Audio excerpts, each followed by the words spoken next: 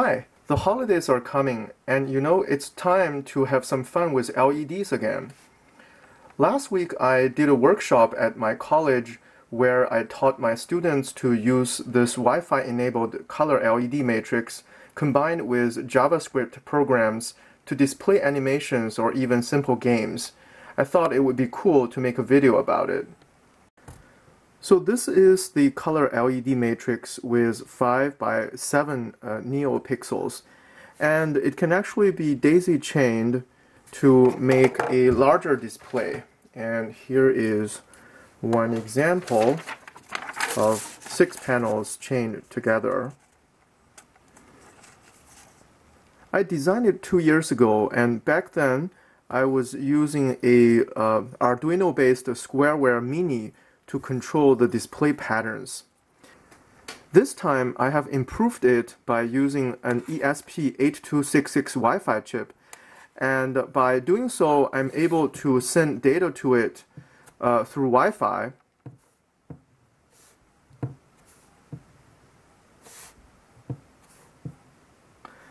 And the cool thing is that this way I can use JavaScript or Python to send animation frames to it in real time, which is a lot faster to change and upload than using an Arduino sketch. Let me show you how it works. This is a very stripped down version of the ESP toy that I designed, and it has only the minimum set of components to get the ESP chip up and running. Now, digital pin 14 here is used as a data pin for the neopixels. I'm now going to power it up using a USB mobile charger.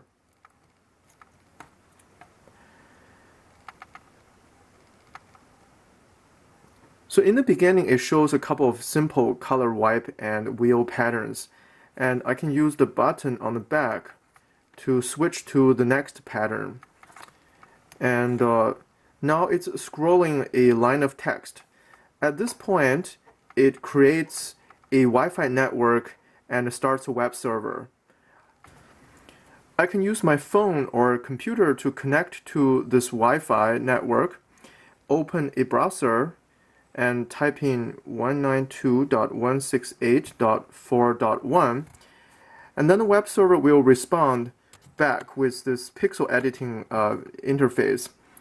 I can select a color and click on a pixel here to change its color, or clear the frame buffer, or fill the buffer with the same color, or I can use one of the predefined patterns. And when I'm done, I can click on Submit, and that's going to push the pixel colors through Wi-Fi to the LED matrix. I can try another one, and another one. Again, this is done wirelessly from my phone to the LED matrix. So what's happening here is that when I click on the Submit button, the web app sends a HTTP GET command with all the pixel data to the ESP through Wi-Fi, and if I check the Show HTTP GET command checkbox down at the bottom, then every time I click on Submit, you can see the HTTP GET command, which is basically a very long string that contains the hexadecimal value of every pixel color. The firmware I wrote for the ESP runs a simple web server that responds to these HTTP GET commands. Other than returning the home page, you can use these commands to read the current brightness, set the brightness, set all pixel colors, or even scroll a line of text with a given color and speed. So with this very minimal set of HTTP API, the next thing I can do is to write JavaScript programs to generate animations. For example, by changing the brightness every few hundred milliseconds, I can blink the whatever pattern was on the LED matrix to begin with. So if I run this HTML JavaScript, you can see it blinks the pattern, or I can also fade the pattern.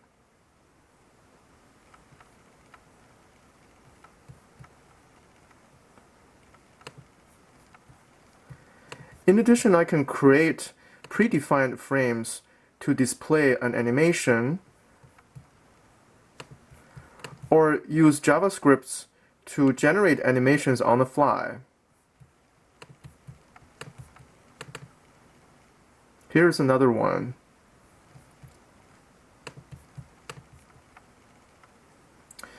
And in this last example, I can also create simple games by using JavaScript to detect key presses and modify the displayed images accordingly. So in this case, it's detecting my key press and changing the display accordingly.